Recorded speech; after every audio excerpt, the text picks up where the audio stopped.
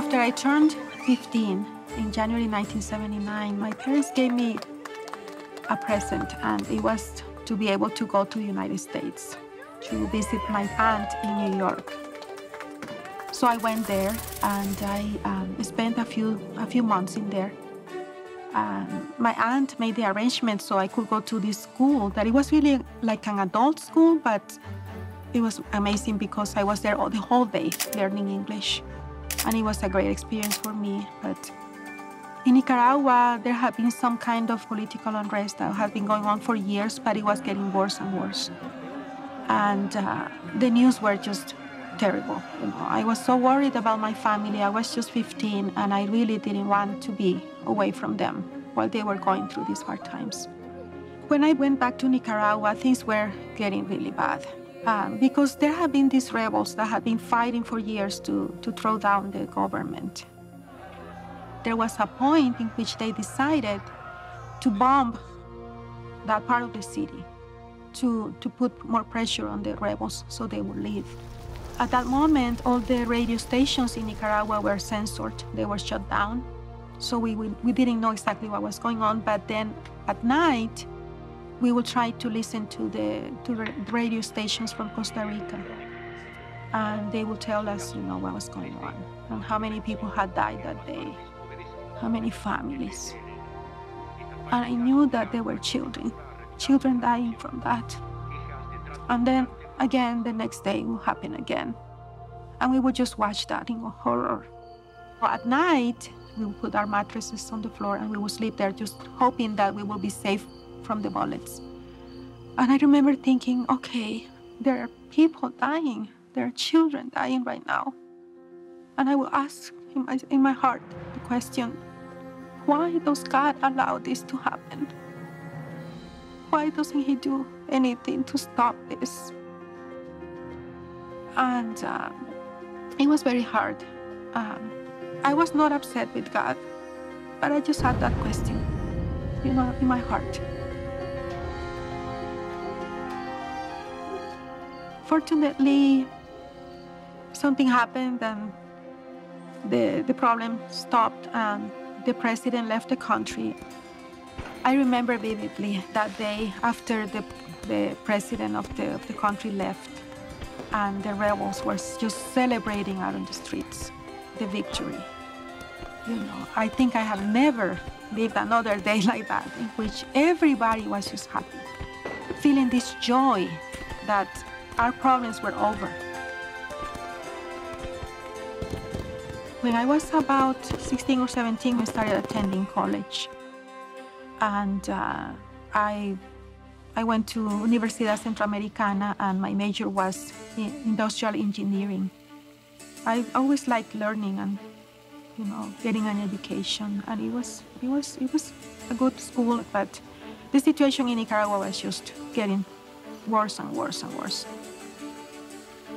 So in 1984, I decided to marry a young man that I was dating. I had been dating him for years, and we just decided to get married. And we moved to San Francisco, California, where we both had family. My mother and my siblings came to join us like a year after I left. But, you know, it was not easy to start a new life in a new country because of the language, the climate. And even though we had work, we were blessed to have work. We always had work. And for about 2 years in my marriage, everything was fine.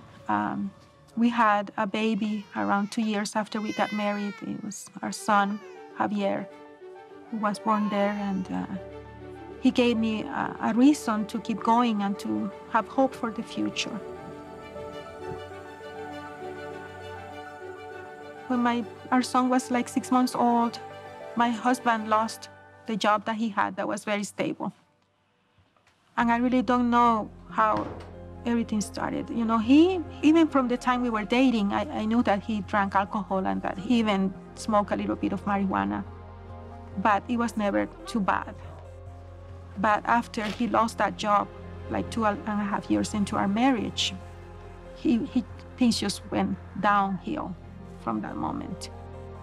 After that, he tried to get a job. He He could not find a job, and he just got into drugs heavily. So those years were very hard, very, very hard. To see him going down, down and down, little by little. And having this fear and having this love for my son and knowing that I needed to protect him and that it was my responsibility to look after him. I looked for jobs in which I could actually take my son with me so I could make a living and be with him at the same time. So I would work as a nanny during the day and I went to school at night because I always wanted to expand my education, you know, to have a better future. It was very hard for me to see the man that I loved, the father of my son, going into that trap.